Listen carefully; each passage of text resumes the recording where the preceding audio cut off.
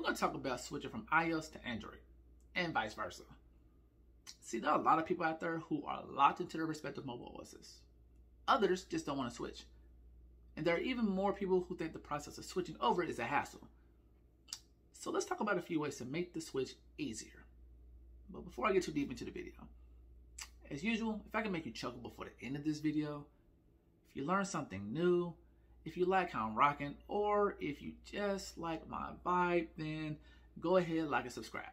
And while you're at it, hit that bell icon too to turn those notifications. That way, ding, you know when I upload something new.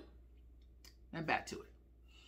Before my current job, I used to work in retail. You can usually find me at a cell phone store being a nerd and talking to customers and talking their head off, go figure. But one thing I always noticed was that many customers didn't want to put up with the hassle of switching phones. In fact, most times when I told them we can do everything wirelessly and that I can get everything, they were amazed. And here goes one thing that iPhone users hated, and that's being a green bubble. I have a solution for that. It's called the Beeper app. Now, I talked about this in a previous video, which you can go watch to get up to speed. But this app allows you to send and receive iMessages on your Android phone of choice.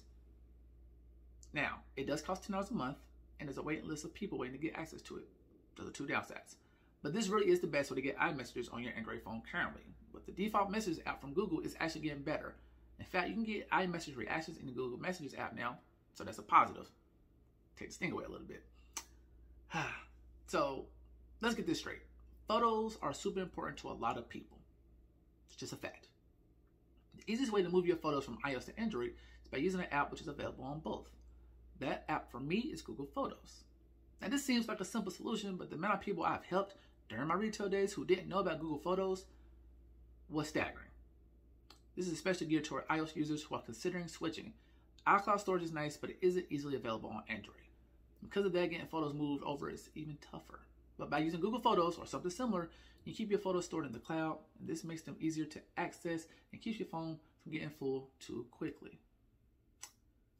Now, for those who like to share locations, there was a woman at Verizon who was going from a Z Flip 3 to an iPhone, but she was hesitant because she couldn't keep up with her man's location.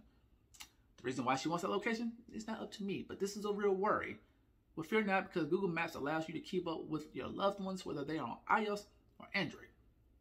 You can share your location temporarily or permanently. And personally, my family likes to share each other's locations just in case something happens to one of us. We want to be safe. And since I'm the one who usually switches between iOS and Android, I had to find a solution. And Google Maps is that solution. And let's make this even easier. There are software solutions from Apple, Samsung, and Google. And these apps will transfer over contacts, messages, and even apps which are cross-platform.